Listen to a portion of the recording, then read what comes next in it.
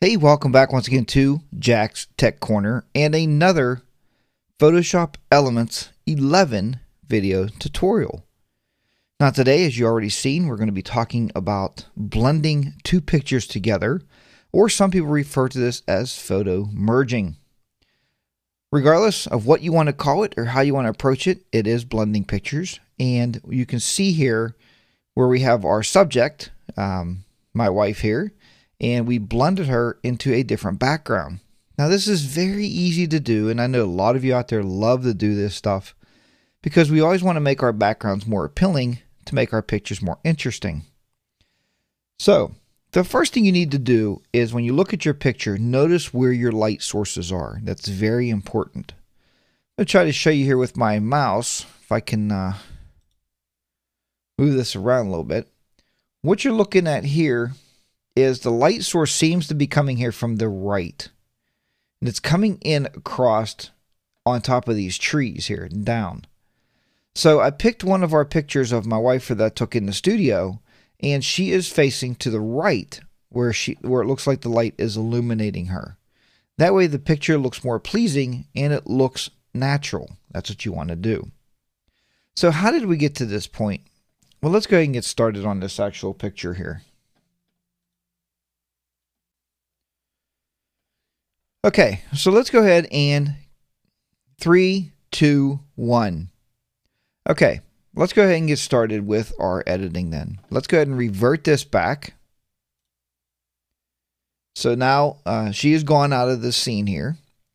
Let's go back to the actual picture that I took in studio.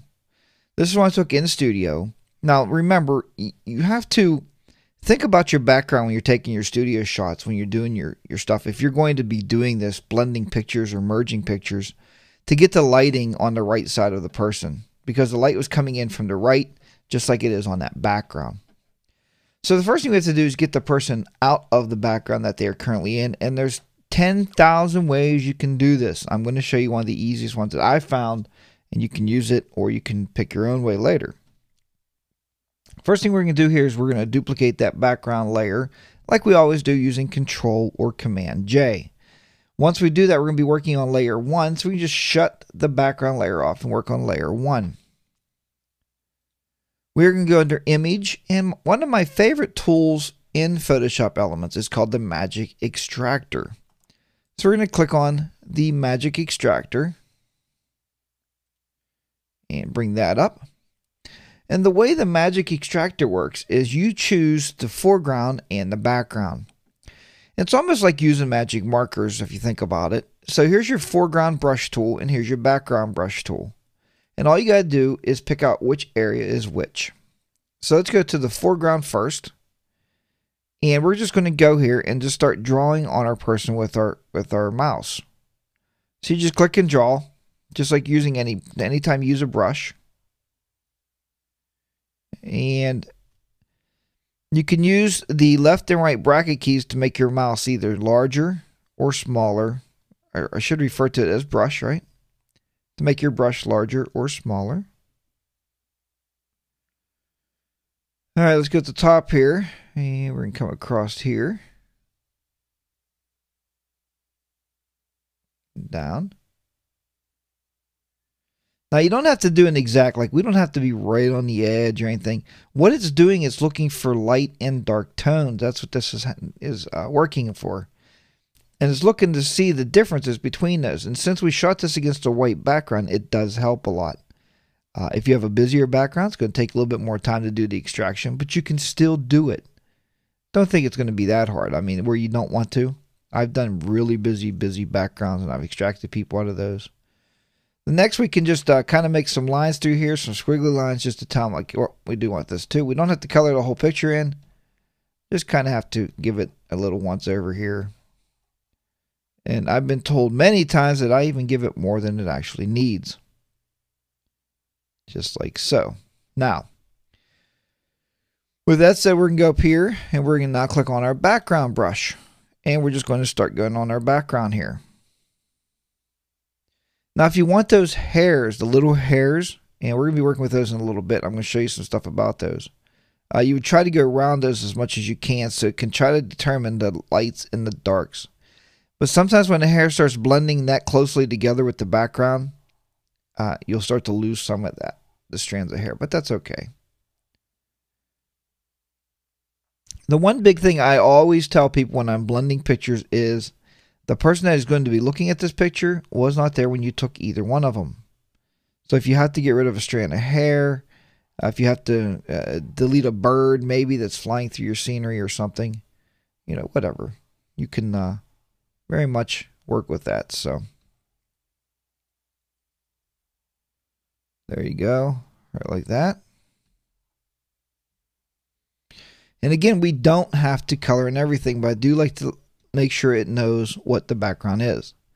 I'm going to come down here towards the bottom of this left-hand side here and go right over here.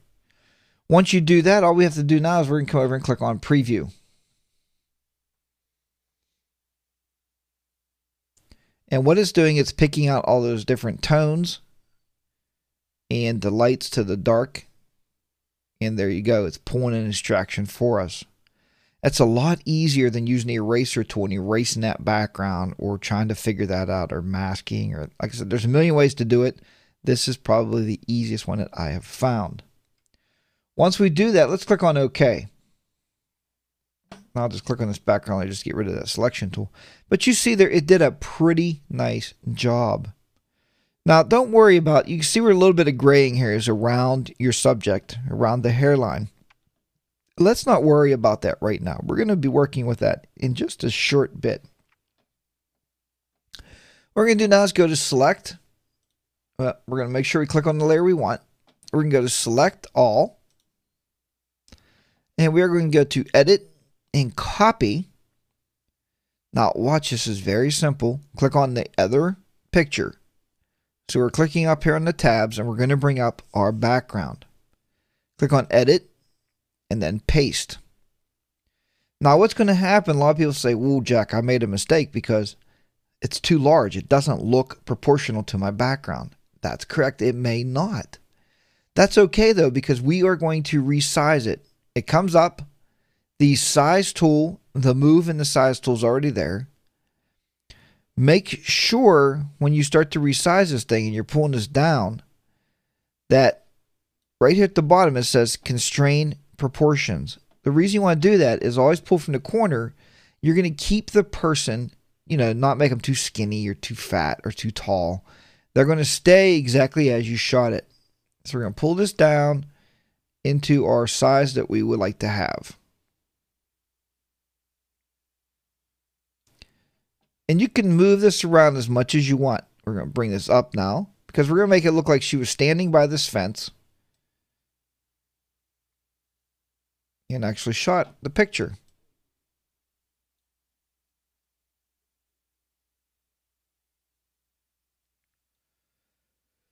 Right about there. That's pretty good. I think we can live with that. So let's click OK or check the checkbox here or hit your Enter key. Now you see that we have her in that background. She's sized and everything's ready to go. Now we have to deal with this place where this little bleed over here is from the background. Now I'm going to show you a way to do this that I do it that makes it look more professional. I'm sure there's a million ways to do it again. This is the way I like to do it. Click on this, layer 1. And in your Photoshop Elements 11, you're going to see right here at the top, if you move your mouse across, there's New Layer. There's a Fill and Adjustment Layer. And then there's a Add a Layer Mask. We need a layer mask. Click on your layer mask.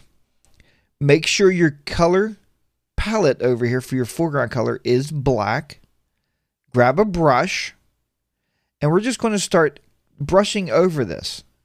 Now to do this correctly, hold your Control key in or your Alt key on your keyboard. Use your scroll wheel and we can actually scroll this up. The reason we want to do that is so we can see what's going on, right? We want to be able to work with this. And then I'm going to hold my Shift key down and I can use the little hand here and move this around. And we're going to just start painting over this area, allowing the background to come through while getting rid of some of that gray overtone. And this is where I was telling you earlier, if you get rid of some of her hair, don't worry about it. it's okay. It's not going to hurt anything at all. What we're doing here is this is the true art of blending a picture into the background. Now, years ago, I would have told you could have used the blurring tool. We could have blurred it together. But this is a true way to actually get it, because what you can do here is you can start to have some of strands of hair coming through your picture, and it looks like she was standing there, and you can see some of the green through some of the strands. But like I said, if you can't get the strands out, just cover them over. Once again, just keep going through here.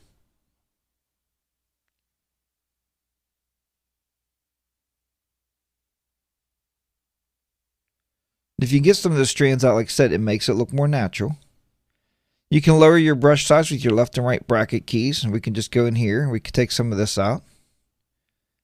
That way it makes it look like her hair was kind of blowing in the wind, right? Makes it look kind of neat.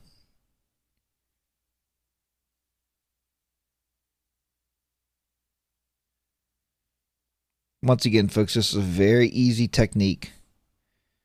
Very easy to blend pictures nowadays. You know, back in the old days when you did with film and shot in the studios and you had backgrounds out there that you wanted to blend together, that took a lot more work. But today, it's pretty straightforward how we do things here. And again, we'll take some of this out here. Could even get rid of this. And you can go over your picture several times to make sure the illusion looks proper.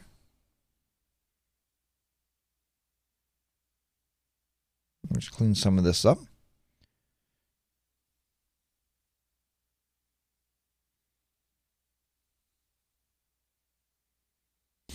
And you can work with your opacity too, because I know a lot of you out there might be saying, Jack, we could lower the opacity and actually got more of the hair to come through. And you can do that.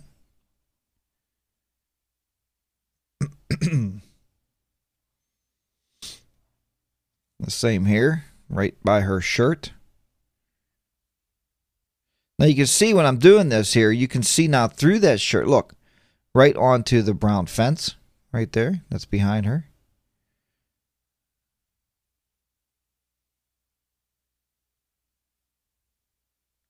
And again, I can just make this brush size smaller. I can pull out some more of that hair right there. Make the brush size larger again and get on this side. It is time consuming. You have to take your time when you do this stuff to make it look realistic. I'm looking on that side is done. Then we'll go to our other side here. And you just work your way back up the other side. It's a very systematic way of doing things when you're working on blending pictures. You don't want to try to do it all at once. That's why I like blowing it up also, because this gives me a chance to see around the picture here. It allows me to be able to work on small areas of the picture without taking too much of my, too much. I call it data overload, because you're seeing too much of the data and you're trying to process it at one time. You're better off to do little pieces at a time. Same here to make this look more realistic and come in here. We can take some of this out of here, this white. Because this white here, believe it or not, that's the waterfall. That's what you're seeing through her hair right there. Exactly what you're seeing there.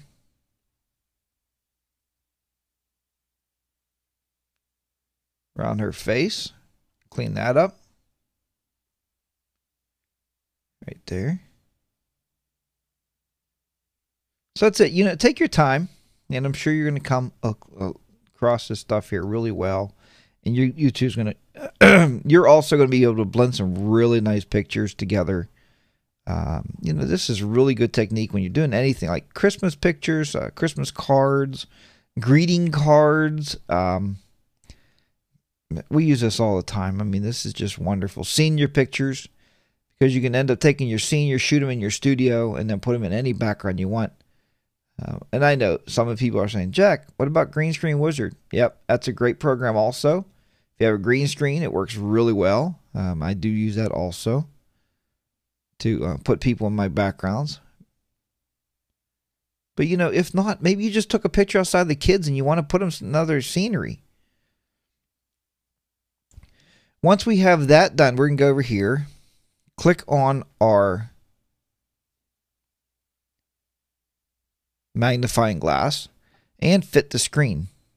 Or you can just right click on the picture itself and go fit on screen. Now you can see how we have the hair showing. You can see the water showing through the hair. So it's a more realistic edit at that point. Everything looks nice. Again, the light's coming in from the right, and the light in the studio is coming in from the right also. If you want to, this is up to you. If you notice, there's what we call catch lights in her eyes. Right here. If you want, you can go in there and actually get rid of those catch lights. That's easy to do also. With the content aware tool, you can come in here and we can actually go right over that. You can actually take that out. But you're going to have to click on her. Don't click on your mouse screen to do that. All right. Then we'll fit back to screen. You can see now those catch lights are gone, so that way those are not affecting your picture whatsoever. So now it looks like she's just standing outside, and you were able to actually grab this particular picture. Folks, I hope if you've enjoyed this video tutorial, you'll go to my website, jackstechcorner.com, and look at my training DVDs. You'll be very, very happy you did. There's a ton of Photoshop Elements video trainings on there to help you even further along with your edits. You can do stuff like this and even more. There's hours of editing enjoyment on those DVDs. So stop over and grab yourself a copy today. If you're not subscribed to my videos here on YouTube, please click the subscribe button. I'd love to have you as a subscribed member. And please spread the word about my photo editing. I also have a live photography editing show, or a photography show, on Sunday mornings at 10 a.m. Eastern Standard Time. Again, just go to my website, jackstechcorner.com, and click on the live show. That's 10 a.m. Eastern Standard Time every Sunday morning. Thank you very much, and until next time, keep those cameras clicking, keep the editors editing, and I'll see you back here very soon on Jack's Tech Corner. Bye for now.